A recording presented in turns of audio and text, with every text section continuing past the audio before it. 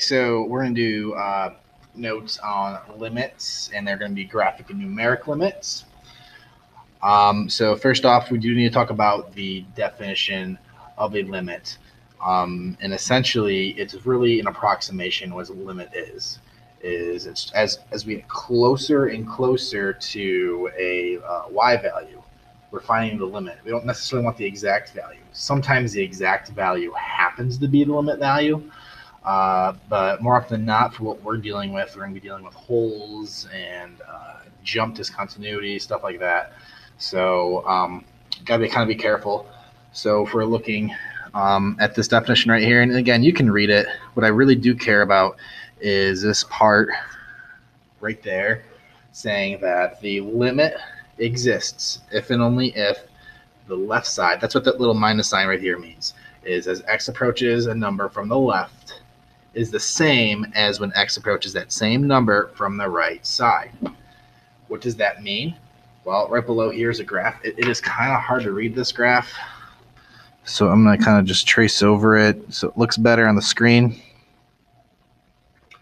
Okay, so I'm looking at this graph right here, and that's given by this function right here, this x minus 9, root x minus 3 in the bottom.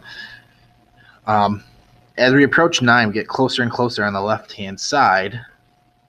When we get really, really close to 9, like at 8.99999, what's our height at? Looks like it's at about 6. And from the left-hand side, sorry, that was from the left-hand side. And then from the right-hand side, I forgot if I said right or left first. But anyway, this is the right-hand side. From the right-hand side, as we get closer and closer and closer to like 9.00001, what's our height at? 6. So the approximate value as we approach from the left and from the right are the same. So this would equal 6. Okay? If we look at the exact same function in the table, so this is what I'm talking about. Like as we're getting really close, we're at 8.9. This is the left side of 9. It's pretty gosh darn close there to 6. And then as we go 8.99, it gets even closer to 6. And it gets even closer and closer and closer. And then same thing on the right-hand side. Starting at 9.1 and going all the way down to 9.0001. Get closer and closer and closer to 6. So that is how you read off limits off of a graph. Again, making sure the left and the right side meet together at 1, and then whatever that height is. And then tables, same thing. They're getting closer and closer to what value as you get closer and closer to that value that we want. In this case, we wanted the limit to approach 9. So let's go ahead. I didn't really talk about what this means. So just technically, this is what all limit problems look like. They have the little LIM, and below it is X, then an arrow, and then sometimes they're one-sided, sometimes they're not. This one's not one-sided, so you have to check both sides.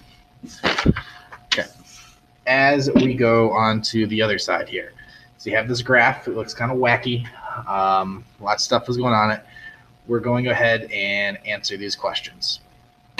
Now, it's totally possible for a limit not to exist. If a limit does not exist, you need to show the work that the left side and the right side do not match. Okay, so looking at this one right here, the limit as x approaches 0. I can just look at this. So I'm using my two different markers. And here's the right side and here's the left side. As I get closer and closer, well, this one's kind of wacky on the left-hand side, to 0, you notice that the tips of my pens don't match up. So that means that this is not going to exist. So we have to show that work. So the limit as x approaches 0 from the right-hand side of h of x. So from the right-hand side, so here's 0, and this is the right side. As I get closer and closer and closer to 0, my height is 2. And then now let's look at the limit as x approaches 0 from the left. Now, as we get closer and closer to 0, well, it's kind of doing this wacky thing, going up and down, up and down, up and down, up and down. So you can't really tell where this is going to end up. This is actually oscillating, and we'll get more to that on an example below. But since this is oscillating, this does not exist. So we can't tell what the left limit is. So since these two do not match, I'm going to write therefore the limit as x approaches 0 of this function does not exist. All right. A little bit more plain insight here, the second part with x approaching 2.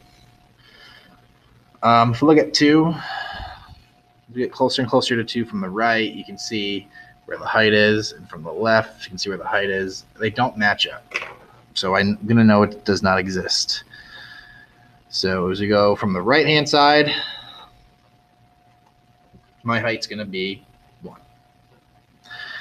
As we go from the left-hand side,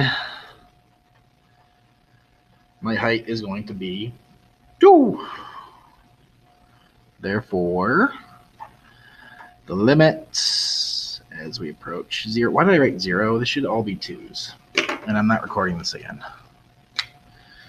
So sorry. Maybe I'll record this again in another year.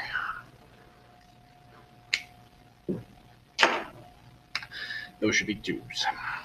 Okay, so as we approach limit as x approaches 2 of this function, h of x, well, it does not exist, again, because those two sides, they do not match. They actually kind of like that. All right, and now let's look at 4. So looking at our graph here, we're looking at 4 from the, take my 2 pins again, so we get closer and closer and closer. Hey, look, they do match. So the answer here is going to be 2. And I don't need to show the right and the left. I don't need to show that work. Only if it does not exist. Otherwise, just say the answer. It's 2. All right, so here are some other examples where it does not exist.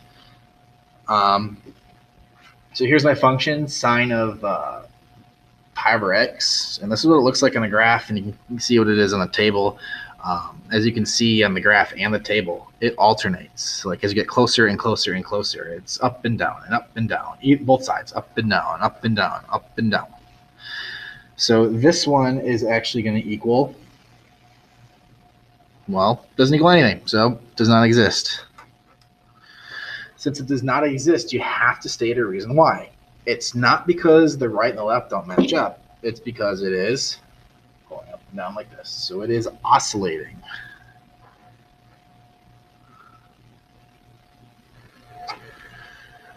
So just that's good enough right there to say, hey, it does not exist. It's oscillating. All right, and next one, they're super nice and drew this graph for you. This is a graph that you could probably plot on your own.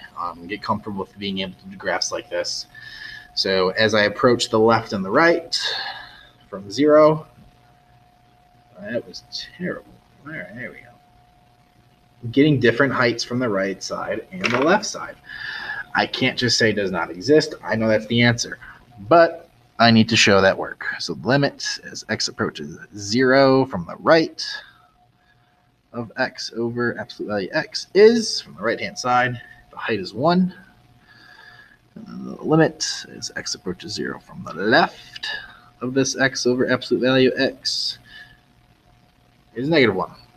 Therefore, the limit, so we approach 0, x over absolute value x, that does not exist. Okay, and that sums up limits here, going graphic and numeric. What a great time.